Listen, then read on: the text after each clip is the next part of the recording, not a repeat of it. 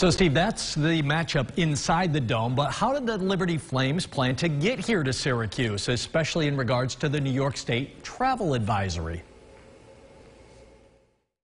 Liberty University is located in Virginia, a state which just landed back on the New York State travel advisory list with a few dozen others because of their high COVID-19 rates. The travel advisory normally requires a 14-day quarantine for anyone who enters New York. But like the Orange traveling 2 states on the list, the Liberty football team has been granted a travel exemption by the New York State Department of Health for coming to Syracuse. Liberty, the only non-ACC school on the SU football schedule, says it's been following the required testing protocols set forth by its opponents all season, including this week. Obviously, we took another test this morning and have another one tomorrow, and we'll keep our fingers crossed and keep praying that those results continue to be very favorable.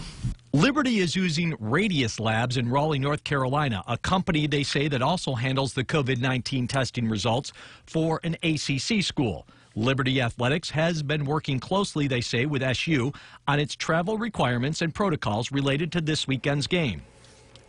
And just to be clear, that was head coach Hugh Freeze from Liberty speaking to the media yesterday. He's talking about 4 total COVID-19 tests for his team and program this week, including one when they get here to Syracuse today. And those results to be available early Saturday morning before the game. Coming up at 6 tonight, who is Liberty University? Not like almost any other school SU Athletics plays.